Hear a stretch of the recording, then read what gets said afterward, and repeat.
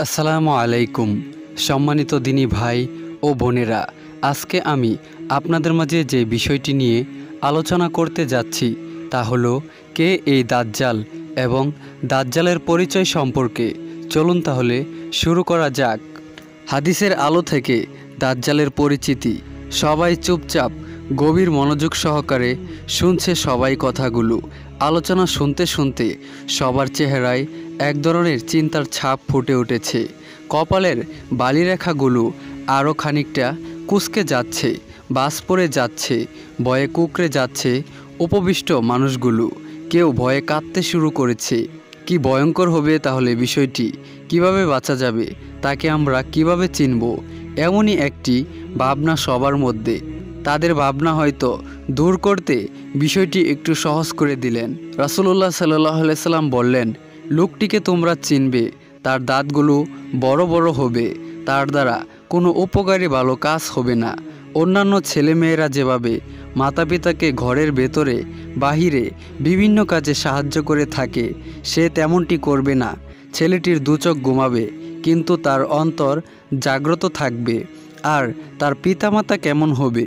পিতা হবে অস্বাভাবিক লম্বা এবং হালকা গঠনের, দেহে গোশত কম থাকবে। তার নাসিকা মোরগের মতো লম্বা এবং চিকন আকৃতির হবে। আর তার মাও হবে লম্বা এবং প্রশস্ত স্তন বিশিষ্ট। হাত হবে বেশ লম্বা এবং মোটা চুড়ি পরিধান করবে তাতে। এর কিছুদিন পর মদিনার মধ্যে একটি আশ্চর্য বিরল প্রকৃতির ছেলে বিদ্যমান পাওয়া গেল। যেসব গুণাগুণ উপরে বর্ণনা করা হয়েছে সবই তার মধ্যে এবং তার মার বাবার মধ্যেও পাওয়া যাচ্ছে। তার মা বাবাকে জিজ্ঞাসা করা হলো, তোমাদের কি কোনো ছেলে সন্তান রয়েছে? তারা বলল, আমরা 30 বছর যাবৎ বৈবাহিক জীবন যাপন করছি, আমাদের কোনো সন্তান হয়নি। 30 বছর পর আমাদের একটি কানা ছেলে জন্ম হয়েছে, যার দাঁতগুলো লম্বা লম্বা, তাকে দিয়ে কোনো ভালো কাজ করানো যায় না। আর তার চোখ ঘুমায় কিন্তু অন্তর জাগ্রত থাকে। একবার ছেলেটি চাদর গায়ে রোদের মধ্যে শুয়েছিল। চাদরের ভেতর থেকে কি যেন এক ধরনের গুনগুনানির আওয়াজ আসছিল। মনে হচ্ছিল ঘুমের ঘোরে সে কি বলছে। তাকে দেখতে আসা লোকদ্বয় পরস্পরে কিছু আলোচনা করলো। হঠাৎ ছেলেটি মাথা থেকে চাদর সরিয়ে জিজ্ঞেস করলো, তোমরা কি বলাবলি করছ? লোকটি বলল, আমরা তো মনে করেছি তুমি ঘুমিয়ে আছো। তুমি কি আমাদের কথা শুনে ফেলেছ? ছেলেটি বলল, হ্যাঁ, কারণ আমার চোখ ঘুমায়, তবে অন্তর জাগ্রত থাকে। আশ্চর্য এক ছেলে বটে। এই ছেলেটির নাম সাফি, তার পিতার নাম সাইয়াদ। ছেলেটিকে তাই ইবনে সাইয়াদ বলে ডাকা হয়। এভাবেই সে বেশি পরিচিত। এতক্ষণ যে আলোচনা করা হলো সেখানে একজন মানুষের নিদর্শন বর্ণনা করা হচ্ছিল। এসব নিদর্শন পৃথিবীর শেষ সময়ে আগত মহা বিপর্যয়ের রূপকার দাজ্জালের মধ্যে পাওয়া যাবে, যার আলোচনা নবীজি তার সাহাবীদের কাছে করেছিলেন।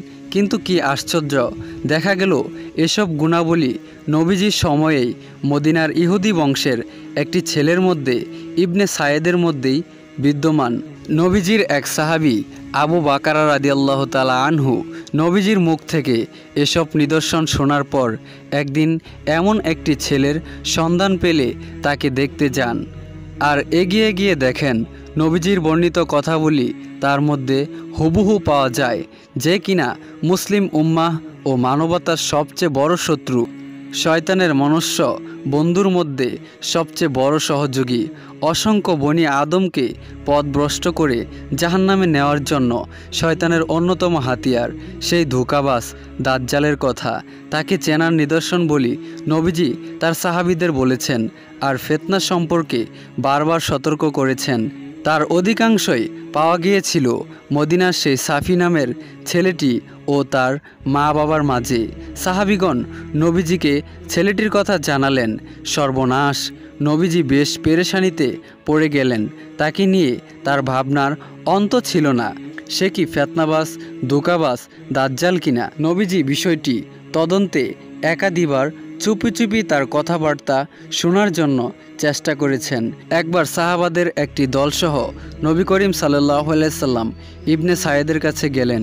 ইবনে সায়েদ তখন ইহুদি গোত্র বানু মাগুলায় তার সঙ্গীদের নিয়ে খেলায় মগ্ন ছিল। সে তখন সাবালক হওয়ার কাছাকাছি। ইবনে সায়েদ খেলায় মগ্ন থাকার কারণে আগত নবীজি সাল্লাল্লাহু আলাইহি সাল্লাম এবং সাহাবীদের দেখতে পেল না।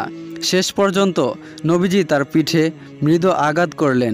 ইবনে সায়েদ এবার খেলা ফেলে নবীজির দিকে মনোনিবেশ করলে নবীজি তাকে প্রশ্ন করলেন, তুমি কি বিশ্বাস করো আমি হলাম আল্লাহর প্রেরিত রাসূল? তা শুনে ইবনে সাইদ রাগান্বিত স্বরে রাসূলের দিকে তাকালো এবং বলল, আপনি কি মনে করেন আমি হলাম আল্লাহর রাসূল? তার প্রশ্ন শুনে নবীজি তাকে শাসালেন এবং বললেন, আমি আল্লাহ ও তার রাসূলদের উপর বিশ্বাস করলাম। অন্য বর্ণনায় এসেছে নবীজি বলেন, ধ্বংস হোক তোর, তুই আল্লাহর দুশমন। এরপর নবীজি তাকে বললেন, বল তো তুই কি দেখিস, অর্থাৎ অদৃশ্যের বিষয়াবলী থেকে তোর দৃষ্টিতে কি ভাসে? উত্তরে সে বলল, কখনো আমার কাছে সত্য সংবাদ আসে, আবার কখনো মিথ্যা সংবাদ আসে। আমি পানির উপর একটি সিংহাসন দেখতে পাই। রাসূল সাল্লাল্লাহু আলাইহি সাল্লাম তাকে বললেন, তোর ব্যাপারে সব কিছুই গড়বড় মনে হচ্ছে। আচ্ছা বলতো, আমি তোর জন্য মনে একটি কথা লুকিয়েছি, সেটি কি? নবীজি তখন কিয়ামতের অবস্থা বর্ণিত সূরা দুখানের 10 নং আয়াত কল্পনা করছিলেন। সেখানে দুখান শব্দটি ছিল। উত্তরে সে বলল, দুঃখ, অর্থাৎ উপরে বর্ণিত আয়াতের দুখান শব্দের সংক্ষিপ্ত রূপ উচ্চারণ করল। তার উত্তর শুনে রাগান্বিত স্বরে নবীজি বললেন, তুই তোর নির্ধারিত সময়ের আগে কিছুই করতে পারবি না। পরিস্থিতি ও নবীজির অবস্থা দেখে হযরত উমর রাদিয়াল্লাহু তাআলা আনহু বললেন, হে আল্লাহর রাসূল, নির্দেশ দিন, আমি তার গর্দান উড়িয়ে দেব। সম্মানিত দিনী ভাই ও বোনেরা, আজ এই পর্যন্তই। বাকি আলোচনা দ্বিতীয় পর্বে করব ইনশাআল্লাহ। ততক্ষণ পর্যন্ত ভালো থাকবেন, সুস্থ থাকবেন। আল্লাহ হাফিজ।